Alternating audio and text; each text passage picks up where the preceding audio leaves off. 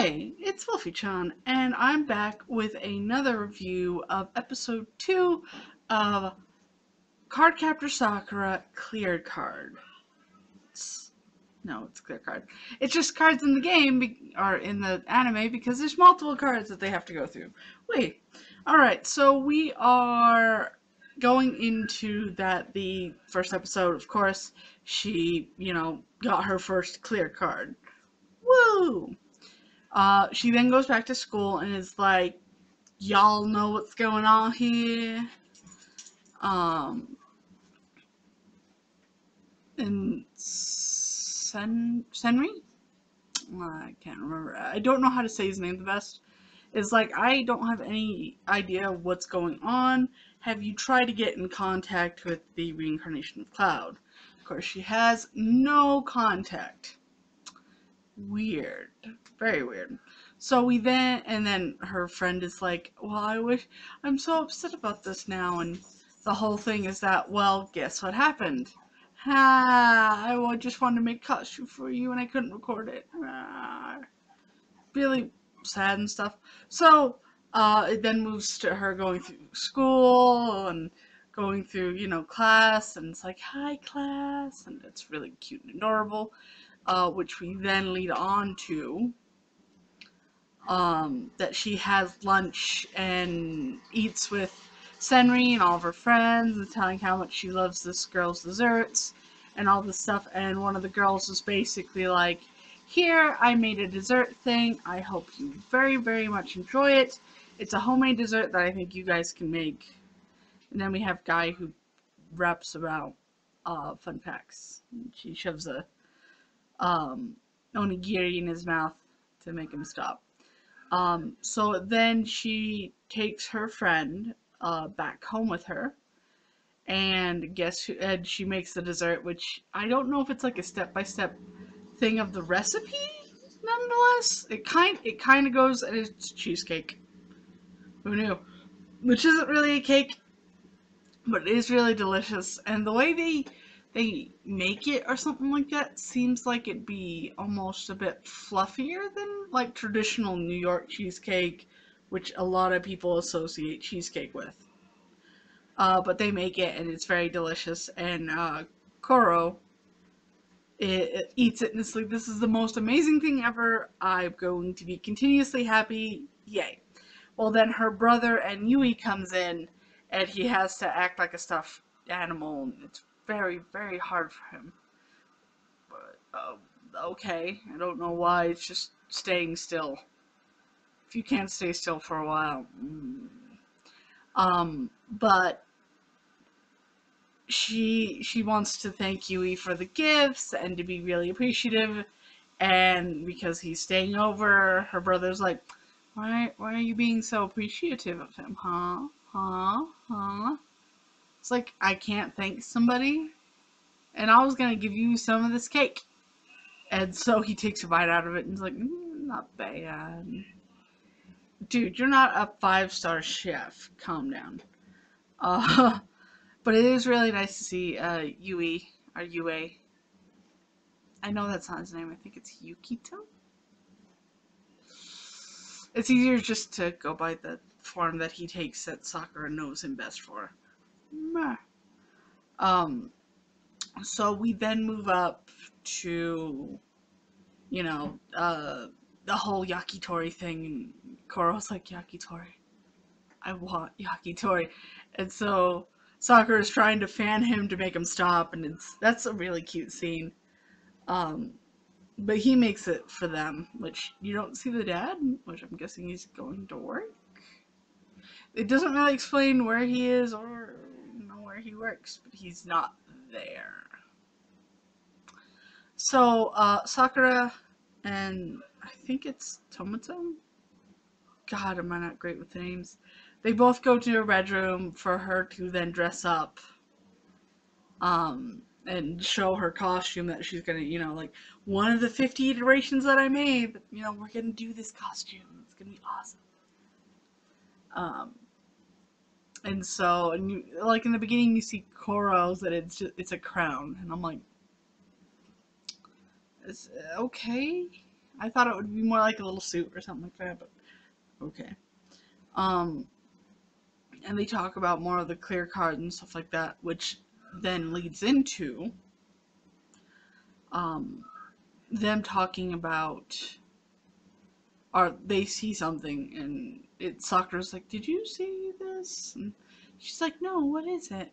And then they get encapsulated in this room and they're trying to get out. So, Sakura's moving around, walking around, touches and feels it. It's kind of like she doesn't understand it, doesn't get it. Neither does Tomato. She doesn't get it either. And she's, of course, recording. Yay, I get it this time. Um, but the whole room is encapsulated in white with swirl design. It's very interesting, and then they kind of like span out, and it's in a darkness. It's interesting, but why? Why did it happen like that, and why was it encasing in a room? And why is it when you look outside of it, you don't kind of see a little bit like of her room? But they slowly figure out that this card is like rubber, or a rubber card. Um, and so what happens with a balloon? Like how do we get out of a balloon? You pop it, of course. Uh, but how do we have any of that? Good thing I was sewing up your outfit right now, because I still have my pins. Whee! Recording. You ready? So she pops it, and Sakura already has her magic staff, cane thing. I'm gonna go more with it's a staff. It looks a bit bigger than her other one, or smaller. It's been a while since I watched it. So they do that, and the balloon pops, and it's still kind of a square, but it's slowly kind of like one side of it kind of shreds like a balloon, but doesn't fully go away. Um, and so she then captures it, and it's called Siege. And then her brother walks in and is like, "What's that noise?" And she goes, "Oh, we were playing with the balloon. I totally forgot, and we popped it by accident." And he's like, "Well, just you're making too much noise. Calm it down." Then looks at Koro and looks back and okay, and walks out, closing the door. Um, it brings up the question one, just one question. Um, how are these cards? These cards are affecting the reality of this world. Because Koro says he can't sense the card, and Sakura says she can't either. But they like she can physically touch the cards and stuff like that. Um, so how are they affecting our dimension as much as it is? Number two, what is with their names? Now, of course, this is only our second episode, so we only have actually two cards right now, which, hey, Japan, if you're gonna make more Sakura cards or Cardcaptor cards, I'm gonna buy those clear cards. But the first one is Glade. It's not Wind. And like for me, a definition of a glade or something like that is either a pasture or kind of a really soft wind. It's not very forceful. And when she captures the card, the creature or whatever is like a fish. Which, as we know, the very first card that Sakura gets is Windy, or the Windy card, and it looks personified as a person. So that's kind of cool. Uh, but then we get the Glade, and it's just Glade, and then we get Siege. So for me, what I thought the definition of siege is like siege battling or the siege is starting. So I thought of it more as a war thing and not a physical thing. Like I thought it would just be like the rubber square or like the rubbering, but it's siege. So what this seems like, at least within the first two cards, is that these cards are more made for battle than they are for the magical and mystical. So like, the watery, it was based off the water, and yes, it was dangerous, but could easily help people. Like the bubbles, the flowery.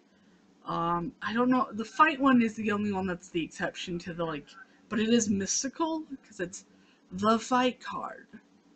Um, but so far these two cards just they seem more meant for war than they are, like I said, for the mystical and magical. Because Cloud Reed cards were never that dangerous. They were always meant to be something of an element. The these ones seem totally different, which they are. They're clear cards, but they seem to be a bit more dangerous than the other cards. I mean, Siege, and you're encasing somebody in a box full of rubber that cannot escape unless they have a sharp sword, which, if, let's just use the two cards that we have now, if they use Glade to knock off the blades away, and then put them in Siege, now you can just have people encapsulated that are fighting. And there's no way to break them out. So they're interesting, but very, very weird so far. And that's why I fully admit that these cards seem very, very different and very, very more dangerous. Because at least, with the Glade one, it physically cut into stone and cut a tree down. Whereas Windy just made a lot of wind gusts.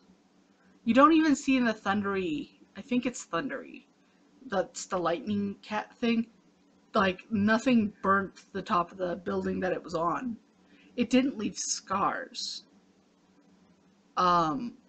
Which they don't say in the second episode, like, there has been a bit of a disturbance and destroying in the area. Like, you don't hear anything like that.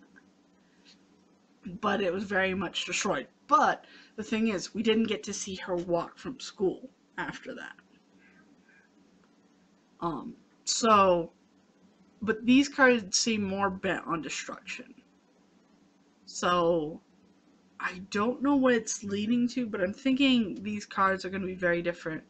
And more than likely, when she gets the rest of the clear cards, her cards will come back.